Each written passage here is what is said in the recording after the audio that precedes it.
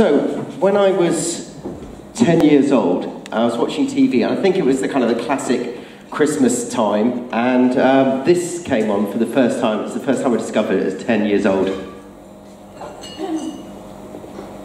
Maybe not.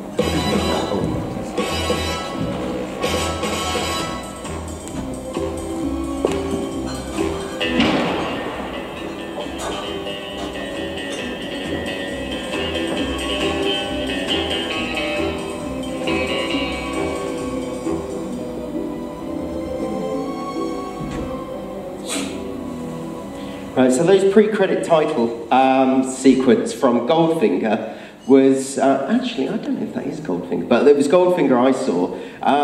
It was created by the late Maurice Binder, who went on to create almost half of the, actually made over half of the pre-credit sequences. But it was the music that really grabbed me, and it kind of gave me this kind of lifelong obsession, which what I think is like the best theme tune ever written. And I got kind of really obsessed by the theme tune. I started seeking out the stuff to the point of like hunting down albums like this is the Korean version of Live and Let Die. That's the Korean album there. 2 years later, I went into our local bookshop that was run by Brian Forbes, the film director, and his wife Nanette Newman. And they were having a clear out. They were doing like a charity sale and everything. And I bought these two albums off them with my pocket money. And I played these incessantly, you know, listening to every track, and what really fascinated me was the way that the James Bond theme was kind of woven into almost every track as kind of like a little underlay coming through. And particularly the piece Chateau Flight, which is in Thunderball. But as I dug deeper into the world of the theme tune, I started discovering there are all kind of weird sort of cover versions of this. So there are literally hundreds of cover versions. So covering every kind of musical conceivable style. So you've got techno, dub, heavy metal, country, reggae, hip hop, has all been covered James Bond. So artists like Glenn Campbell, Barry Adamson, The Art of Noise, Hank Marvin, The Scatterlights, Moby, and that epitome of pop culture reference, The Crazy Frog. But this is probably one of my favourites, which is Selector. James Bond! The killer!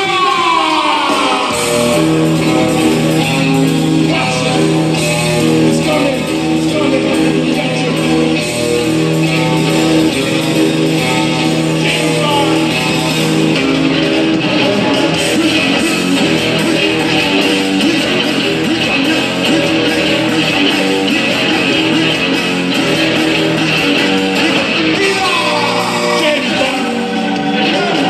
See, I always think that the tune fits reggae and ska particularly well. It's just something about the tempo and the rhythm of it that it really fits in. But it's also been sampled by loads of bands as well. At least 120 songs have sampled the famous Dum Ba Lum Bum.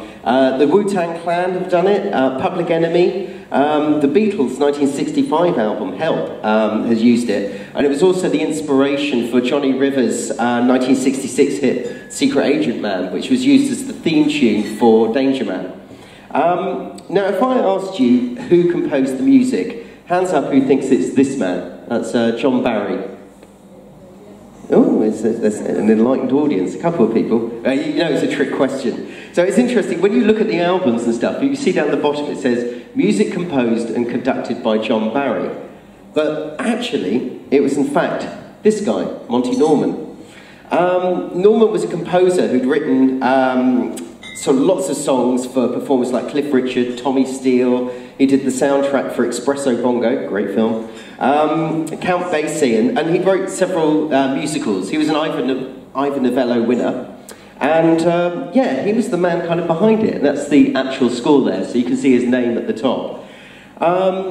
As an arrangement, I think it's so effective yet so simple. It's literally the only thing I've ever learnt to play on a guitar, so it's that simple. But it really has that kind of, you know, rhythm about it. It was originally recorded on the 21st of June 1962 using 5 saxophones, 9 brass and a rhythm section. But the guitar was played by Vic Flick, who was a session musician, on a 1939 English Clifford Essex Paragon Deluxe guitar. Now that's a name for a guitar.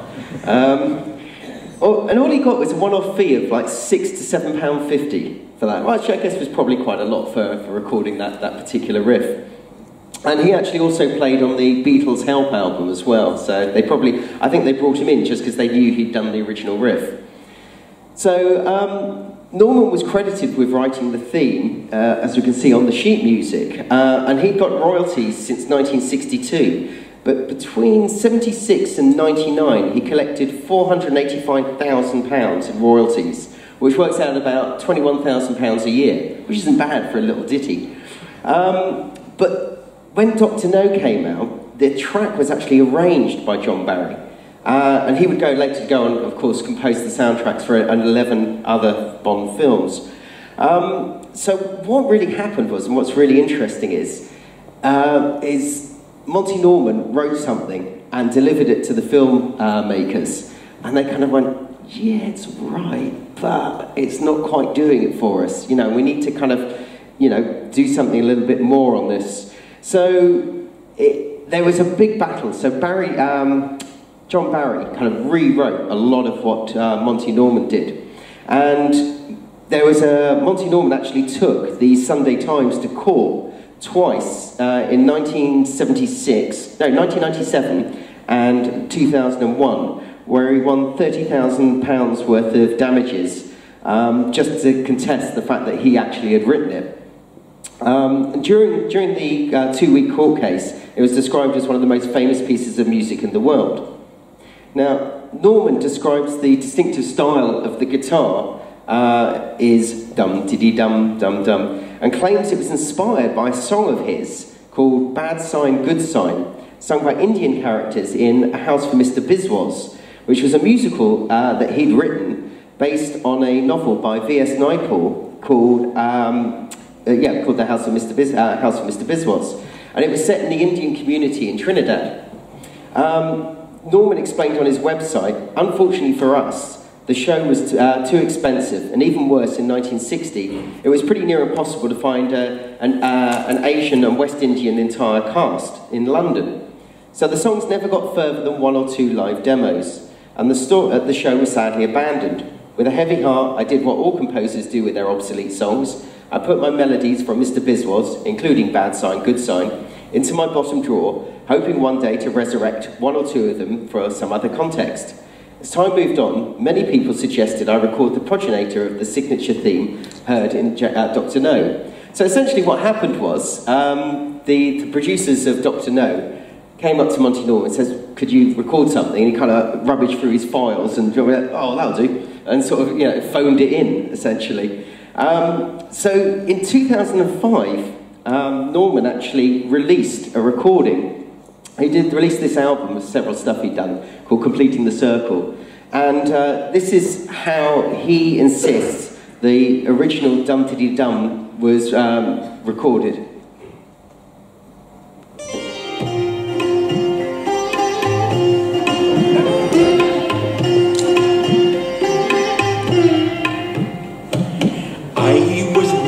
With this unlucky sneeze, and what is worse, I came into the world the wrong way round. Pundits all agree that I'm the reason why my father fell into the village pond and drowned. Now, that's all very well and good, but I have trouble with Monty's story here, because the novel wasn't written until 1961. Now, Dr. No film came out in 1962, so even taking into account that Norman might have been working on a musical in 1960 for an unpublished book raises some serious doubts in my mind whether he's being economical with the truth there or something.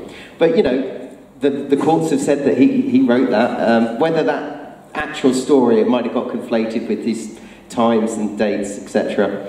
But that's not the only source that the James Bond theme comes from. I discovered this fantastic piece of music from Artie Shaw's orchestra, and a track called Nightmare from 1938.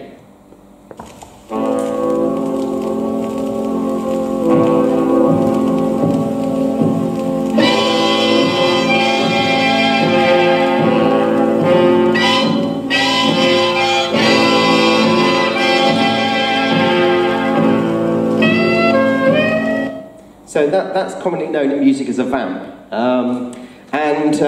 During the 2001 court case, musicologist Stanley Sadie was brought in, and his job was to kind of break down the entire theme tune for the courts to decide who kind of did what. So, you know, the James Bond theme is identified by John Barry's bebop swing jazz arrangement parts, but Monty Norman's kind of beginning part is equally integral. So, you know, in a sense, it was written by both of them and kind of shared out. But the James Bond theme isn't the only one that I really love. And the other one, it was actually written by John Barry for the 1963 From Russia With Love. It's equally one of my favourites. And this is the 007 theme, which often gets confused for the James Bond theme.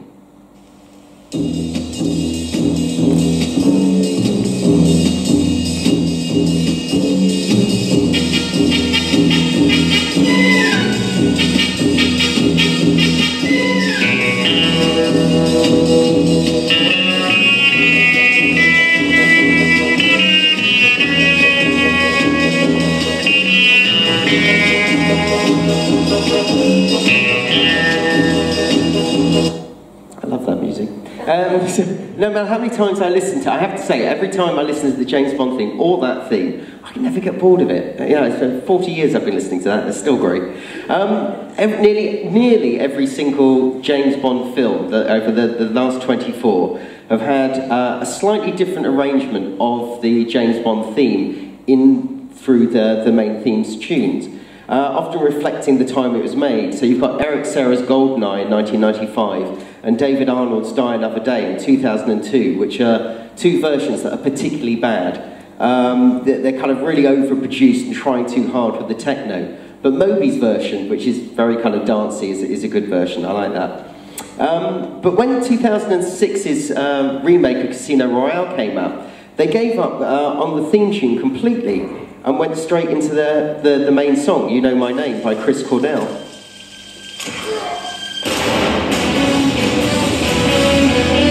See, where's the Bond theme tune? Not there.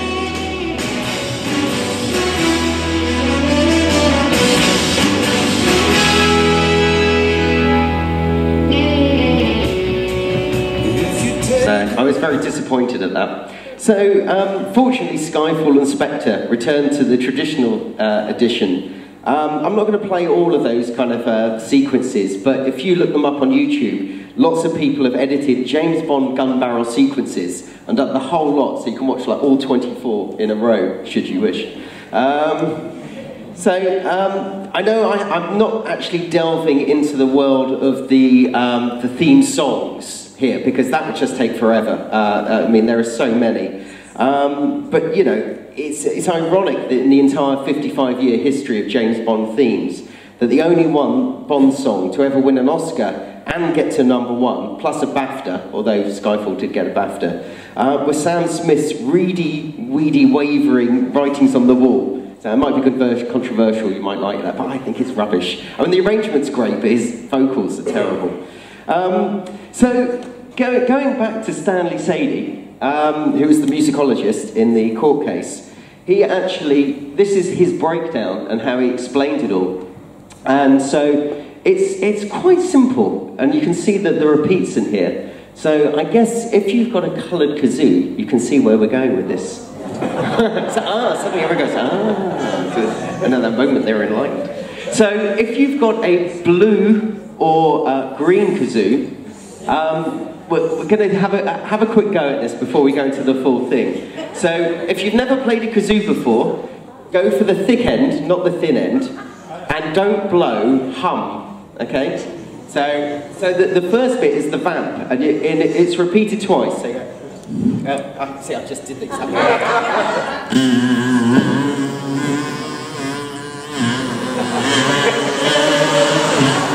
Okay, so that's that bit. Perfect. Excellent. Alright, so the next bit is the guitar riff.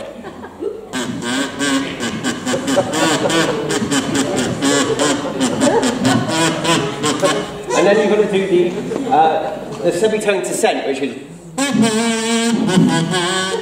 So have a go at that.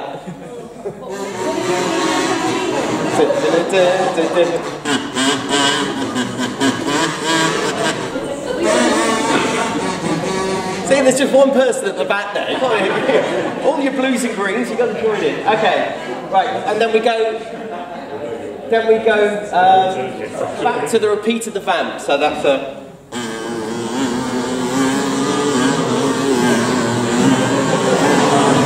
Yeah, you're all going to that bit, right? Okay. So, all right. Then, okay, you with the pink. This is your turn to get into the bit of the swing. So we go for the bebop. So the bebop is. Gonna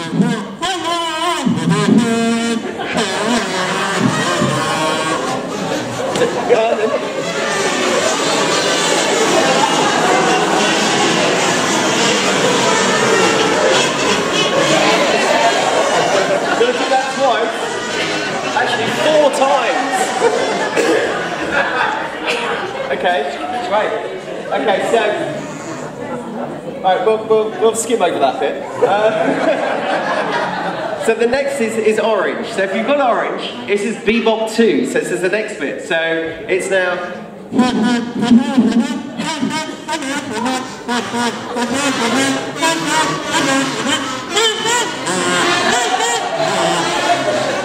Okay. And then the climax is. This isn't going to end well, I can tell. But we're committed now, we're going to have to go with this. Alright, so, then we go back to the blues for the vamp. I know you know all the vamps, so we won't go through that again. And then the guitar riff, so which is... Okay, and then finally, we finish up the coda, which goes...